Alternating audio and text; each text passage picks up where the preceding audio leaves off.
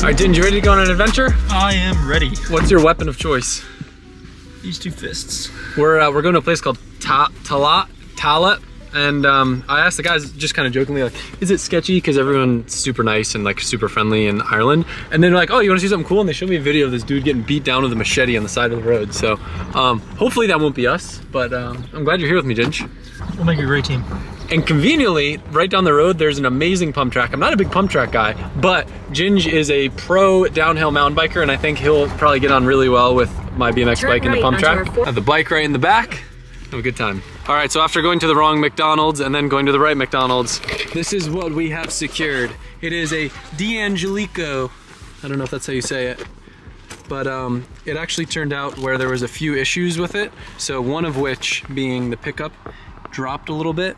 Ginge, how do you think we'll fix that? Just like a screw maybe? Just pull it up. It's just springs pushing down the screw there. So we'll just pop another set screw in there. And she's got a little nick on the back of her, so we were able to negotiate it down, but I think it's like a 800 euro guitar. Got it for 350, not bad. I just wanted something that I could play that's like an electric guitar, but has a little bit better sound since it's a hollow body, since I probably won't plug it into an amp, and I'll just be like playing in hotel rooms. No LZ guitar reveal, I need to get better first, so that'll be off camera. All right, for those of you that don't know, when Ginge and I originally met, we connected through cycling. I was a BMX biker and you were a downhill mountain biker? Dual slalom. It's like basically this. Okay, I was gonna say, I didn't even know what that is. Yeah, we've come a long way. We've gone through being kind of roommates. Were we roommates technically? Yeah. And from roommates to drifters to global travelers. Back to biking together. Yeah. All right, James, let's see a pump track speed run. Oh, we'll do a mild run. All right, sounds good. I'll put aggressive metal music on it.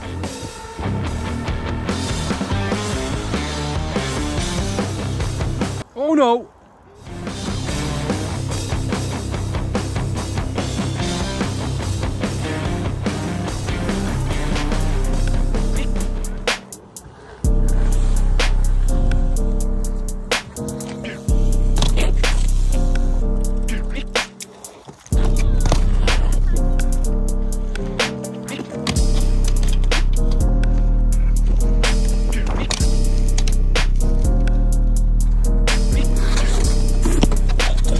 I'm glad I got that.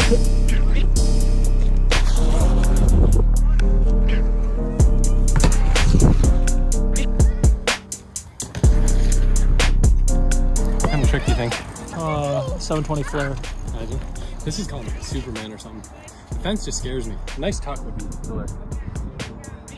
You got this. Oh God.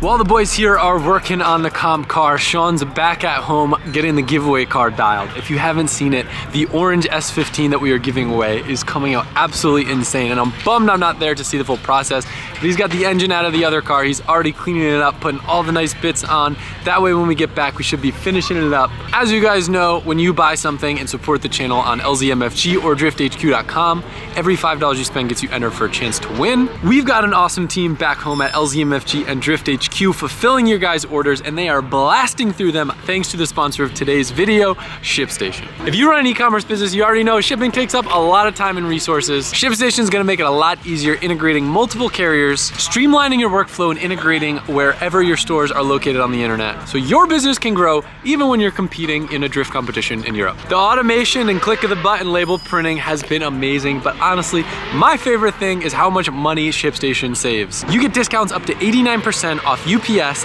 DHL, DHL Express, and USPS rates. And if that's not enough to convince you to give it a try, what if I told you over 130,000 companies have grown their e-commerce business with ShipStation, and 98% of those customers that stick with ShipStation for a year become customers for life, including us at LZMFG and DriftHQ. Work less and ship more with ShipStation, the innovative tool that will help turn your shipping challenges into opportunities for growth. Just head over to my link, shipstation.com/AdamLZ, and sign up for your free 60-day trial. That's just shipstation.com/AdamLZ. patreon.com/AdamLZ. And I want to give a massive thank you to ShipStation. Not only have they helped our businesses grow, but them sponsoring videos like this one helps us do all the crazy builds and compete all over the world. So thank you, and let's get back to it. All right guys, welcome to the video. We are back at Modelo Park. This is my third time here, and this is the start of my very first Driftmasters event in my own car. So we got it unloaded, getting wiped down, just got all the wheel stickers done, unloading all the spares and doing finishing touches. And we are sharing a garage with none other than Josiah, the FDF man himself. What's up, dude? Hey guys, how you doing? How's this thing been in Europe? I know this isn't your first time at Modelo now. Yeah, so the first time we had this car in Modelo, it was incredible. And then we went to Spain with our hearts high, everything was good. We blew the engine in Spain. That's the game we play. It's definitely not luck. You have to expect to blow these things, so we had a spare. We couldn't swap it in time, so needless to say, this is the new engine. We just were on the dyno yesterday with Lloyd, and it was awesome, so the car is ready to go. Sick. I'm really bummed that I didn't get to make it to Spain, but I did hear everyone had bad luck. I don't know, what was that, like the Utah of Europe? Yeah, I mean, I was excited to run the track because of what this car was capable of. It's basically a speed-built drift car. Yeah. And it was the fastest track, probably the fastest average speed of any track ever, I would say. Really? Close to Utah, but man, like the speed in the middle section was insane. I did get 3 laps in, so I do know what it was like. That's cool. But everyone had horrible luck. Like basically all 3 Shanahan cars, they were all dealing with crazy stuff, and 7 engines blown. We couldn't even, we swapped it with a bash bar and ratchet straps and like crazy. A bunch of guys in the pits, so. Now I mentioned this before, but if you didn't catch the last video, Drift Games is doing logistics for us, so our cars will be transported together, so I imagine we'll be hanging out a lot throughout the trip, and it's very convenient since I am running an FDF kit on my car. If I got a question, I'll just come knocking on your door. Hey bud, what's up? So all 4 cars are on FDF, and it's gonna be interesting as Ryuse is on the car, or on the kit for the first time this round.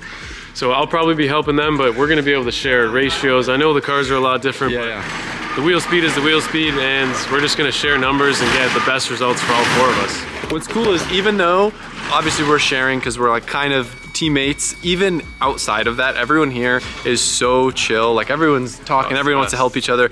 Dave equates it to, it's like a traveling circus because everyone's kind of out of their element. No one's really in their home country except for maybe once. So it's really cool. There's a lot of camaraderie, and I'm excited to see what this year takes us. Yeah, what you can be certain of is that everyone had to go through the ringer to get here. So once you see 40 drivers together, we're all the same. You don't even have to say, oh, I had it bad, or you should feel bad for me about this. It's like, no, we've all had stuff. So yeah, no one can about jet lag either, because everyone's flying. Oh yeah, we're all in it. So sick. All right, it's gonna be a great weekend. Hell yeah. We need to make a whole compilation of people's reactions to Johan's beautiful downpipe. Look at that, John, dude. This is incredible. The colors, everything. Nice job, man. You know what? I'll honestly say, I think you did too good, because if I take a quick look at this, it almost looks like one of those overseas titanium exhausts that's like robot welded, especially with the color and stuff. It's a compliment. No, it is, I know. It's the most backhanded compliment imaginable. Oh, we got another Vibrant Performance titanium boy over here. Is that to quiet it down to make sound reg? Well, we had it here because Dave assured us that we needed it, but then everyone said it's too quiet, take it off. So this Vibrant exhaust did an incredible job quieting probably the loudest car on grid, but we took it off for this round. So I like the split. That's kind of a cool idea. Yeah, and then this, we were just like, we have 2 elbows, what do? We cut it in the weirdest way possible in the bandsaw and try to match it. No, that's sick.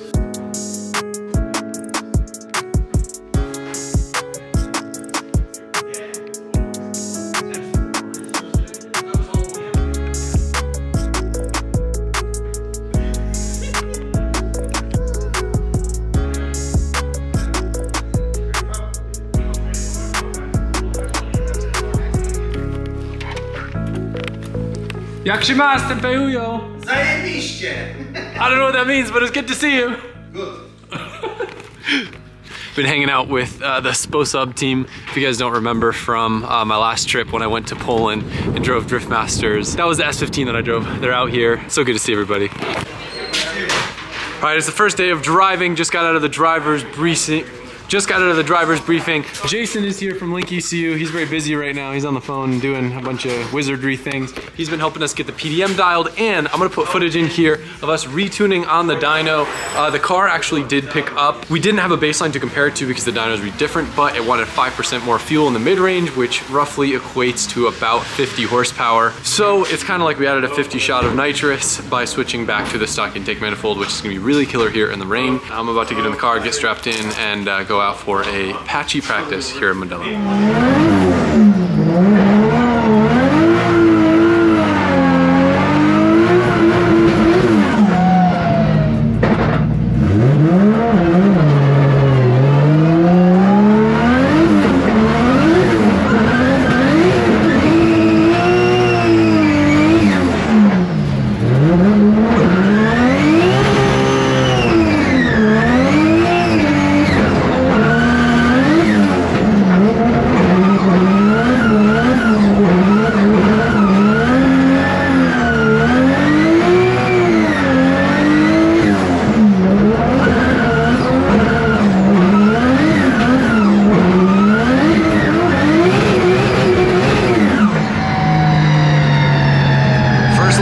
This is my thoughts. Yo, brand new car, haven't driven it in months, so to be able to go out there and feel as comfortable as I did, amazing. I would say the only critique that I had would probably be that the front just was a little bit twitchy, which is just a product of some differences. I'd say the biggest thing being that this car, we're running different tires, and we also have two-way shocks instead of single ways, so we have a lot more range of adjustments.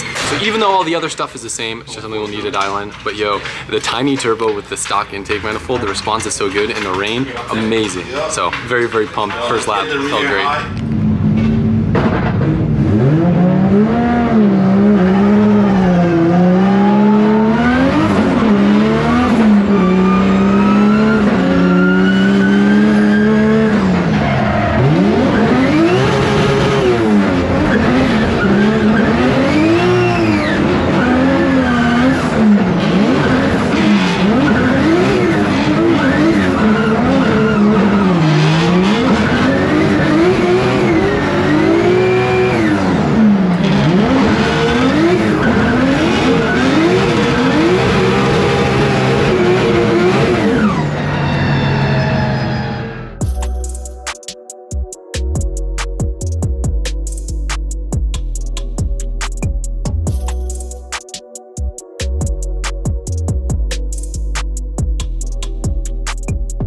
First chase felt great as well, plenty of car to catch up. I'd say the biggest thing to just kind of dial in, I'm gonna actually pull some rebound out of the car, so that way the wheel can drop and the anti-squat can activate sooner. Just going into zones, I would feel like I can't really get on the gas that much or the car would wash out. So what you want to be able to do is have more grip on that instantaneous first instance of throttle. That way when I'm chasing someone, I can start closing the gap sooner, where I don't know if you could tell on that lap, I was starting to close the gap later in each corner, which is good, but it's not how you do a winning chase. Either way though, brand new car. I think that's the first time I've ever chased in it. Not a bad chase.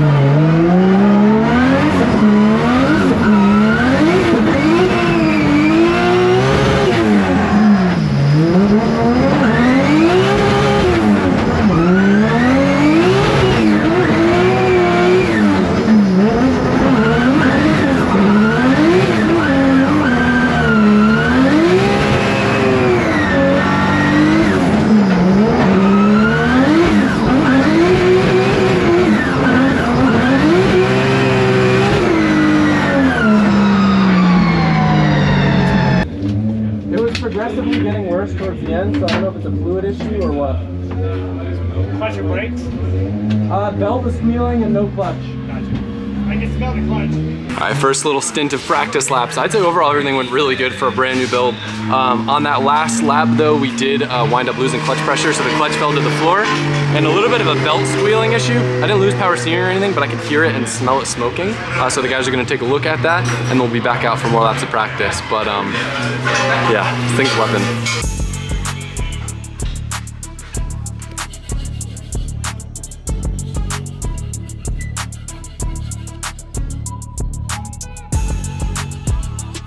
How you boys doing? Not bad. Not bad? Everyone, this is Lee. He's helping us out this weekend. Appreciate you coming and giving us a hand. So what they're doing is basically giving us some more clearance because we've had issues in the past when things get hot. These floaters can get stuck and cause some more problems. So you figure out what was going on? Yeah, so what I think happened was this is a normal slate cylinder looks. This is shims to splice out for the air gap so that you have the proper clearance from the fingers on the clutch to the slave cylinder. So this sleeve here is what holds the throwout bearing. This is might slide down too far below this face, and therefore all the shims and the clutch slave or the throwout bearing came off. And then when this came back into play, when you press the clutch, it caught on it, and then it put so much pressure on the fingers, the clutch, and then that's when you lost pressure. Because then when you did that, it kind of like moved this out of whack, and it messed up the seal inside. So what's the solution now? So we put a new one in. I'll check air gap again to make sure that's square. You could hardly, you could tell which shims we have. So I could have a ballpark figure, put it in, check air gap, put everything back in place. I think what happened was the bearing was too loose on this piece, and so it came off. So for that, what I'm gonna do is I'm gonna put an indentation on the sleeve so that it won't allow that to happen. We'll figure something else for that later. But I think for now, this will help with the... And we are lucky enough that Driftmasters is going to let us do one practice lap. We basically split practice into 2 different run groups. So I'm going to get to do 1 practice lap in the next run group this week and verify everything's good. Otherwise, we'd be probably looking at maybe only a total of like 4 or 5 laps before qualifying. So stoked about that, and yeah, stoked to get back out there. Now, I told you guys that Sean was at home working on the giveaway S15, but one thing I left out was that he's also working on the blue E36. Now, I know I said that I wasn't going to E-Town, and while that was true, that is one of my favorite tracks, and I won my first ever round of FD last year there, so I've been trying to figure out any way possible to go. One of the challenges is that Owen and Johan both aren't able to go because of how tight it is to this trip. But we have made the impossible possible. We've rounded up a crew that's gonna help support me up there at E-Town, including Sean, who is working for Lee on his Pro Spec team, but is also going to be helping when he can, along with Lee. And a massive thank you to Breezy. I'm actually gonna be wrapping the roof of the blue E36 with a pretty cool Breezy livery. We're gonna be doing some fun stuff around the event. If you haven't seen me talk about it in the other videos, Breezy's pretty rad new drink, 8% alcohol, 40% juice. I'm gonna put a store locator in the description if you wanna go grab a pack and try for yourself. But I'm super stoked to be there. I saw so many comments from you guys wanting me to go, and I will say that really pushed me to try to figure out whatever way I can make it happen possible. So I'm excited to go. It's gonna be back-to-back weekend coming from Ireland into E-Town, but I'm ready for it. We're gonna have a good time. So I'll see you there. The Northeast support is always insane. I appreciate you guys. No dice on the last practice lap. We're running into some weird electrical gremlins that are affecting what seems to be the alternator and the water pump. So hopefully we'll be able to get it figured out. Jason from Link is pretty good with the PDM stuff. That is a big variable just compared to the other car. As always, with newness, there's a lot of variables. The good thing is the laps that I did do, the car feels right at home, so I feel pretty good going into tomorrow, which will be qualifying, and then the next day, which will be competition. 3 laps, but still not terrible, and the likelihood of it raining again in Ireland is very high. I think I'm gonna wrap up this video here, and I'll trail into qualifying and competition in the next one. Ginger's running into town to get some burgers. We're gonna get everything dialed in the car, go through absolutely everything that we can. Fresh build, not uncommon to have some woes. I'm just happy the car feels amazing, so once we get the little bugs worked out, we'll be sitting real good. The car looks cool, and I'm so happy to be here. So hope you guys are enjoying the videos from out here, and I'm looking forward to an entire season out here in Europe. And I'll be seeing a lot of you guys at E-Town next weekend, which I am beyond stoked for. So nothing but good vibes, and appreciate you guys for watching this video. When you say